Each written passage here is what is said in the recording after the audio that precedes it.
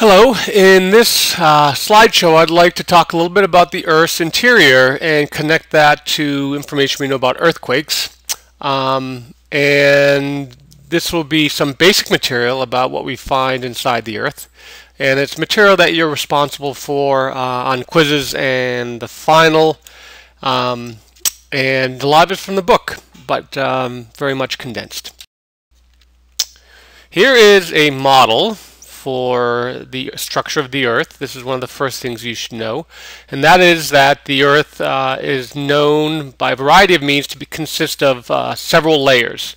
At the broadest scale, those layers include the crust, the mantle, and the core.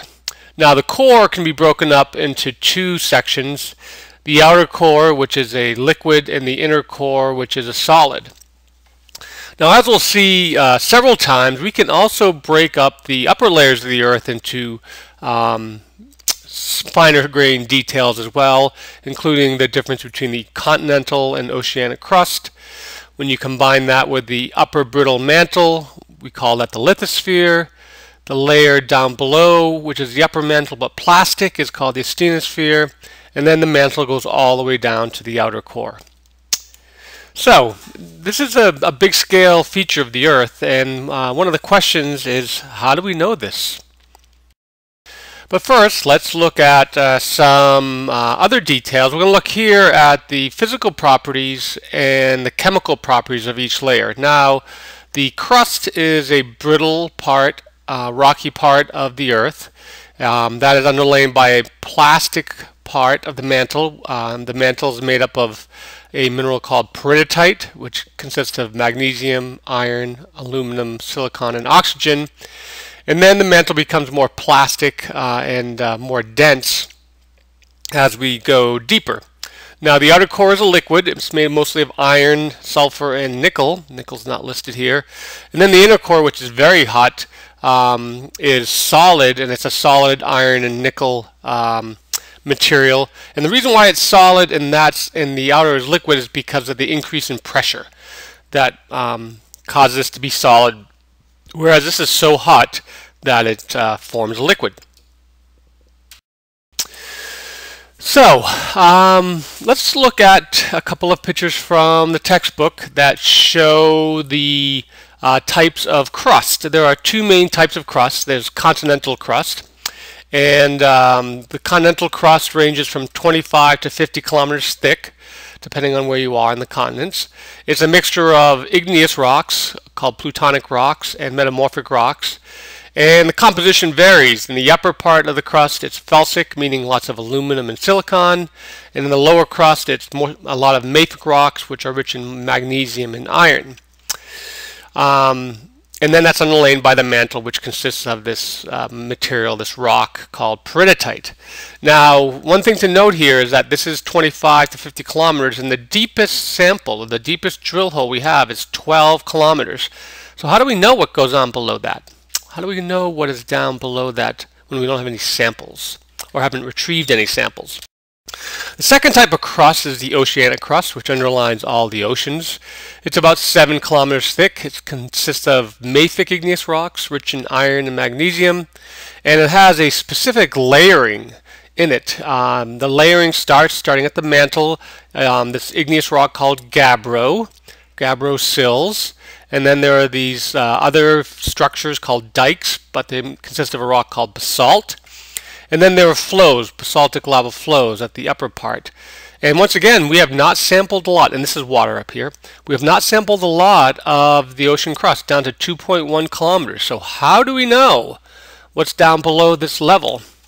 That is a good question. Well, the first piece of evidence we have comes from rocks. Okay, so these are two rocks. This one is from the mantle, and this one is from continental crust. And these rocks have been brought to the surface, and by looking at the minerals, we can tell that they came from great depths. Okay, so this is a rock called peridotite. The bordering rock, this grayish rock, is volcanic rock. And peridotite is a sample of the mantle, and this type of rock is brought up along during volcanic eruptions and is ejected to the surface. So this is a piece of the mantle. Now this is a metamorphic rock, and it's called a gneiss, and when you look at the minerals in here, they indicate formation at great depth. And so this is what we believe the continental crust looks like at great depth. And this rock got to the surface during formation of mountains, where the mountains were built and included pieces of deep continental crust that came to the surface during erosion and faulting. So first piece of evidence is rocks. But we need a little bit more than that to get down to the deeper mantle and down into the core.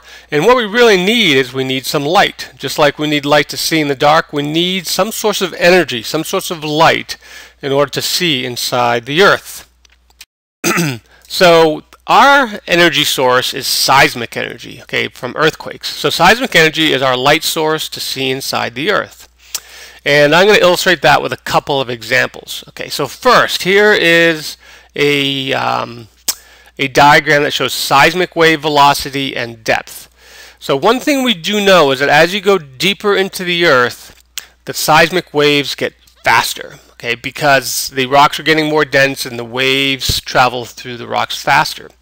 As a result of that, the seismic waves, as they travel through the earth, are refracted. They start bending towards the surface.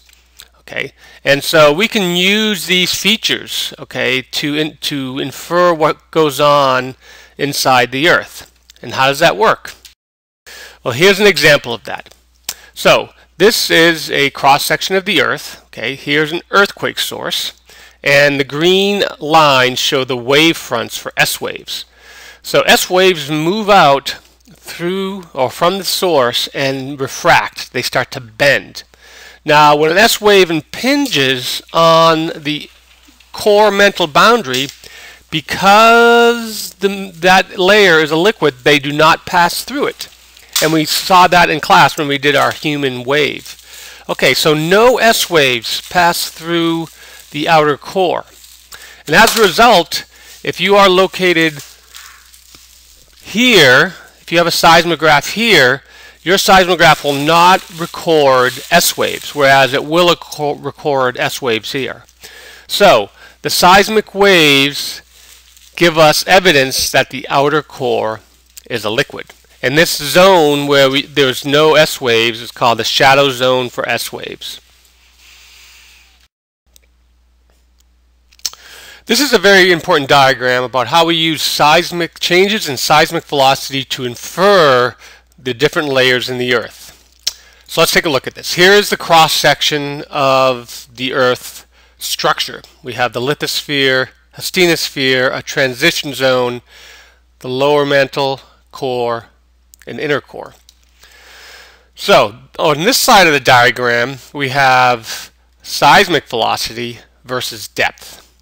Okay, so this is kind of abstract, but let's assume that let's look at the S wave velocity curve first. And notice if you look at the details up here, there's lots of little wiggles. Okay, so each one of those little wiggles indicate there's been a change in seismic velocity. So if you were located down here and a seismic wave came through, you would note that it sped up after it passed the 410 kilometer level. And if you were down here, you would notice that the seismic wave velocity went to 0. Okay, so those changes correspond to the layers in the Earth's structure. We can look at P wave velocity too.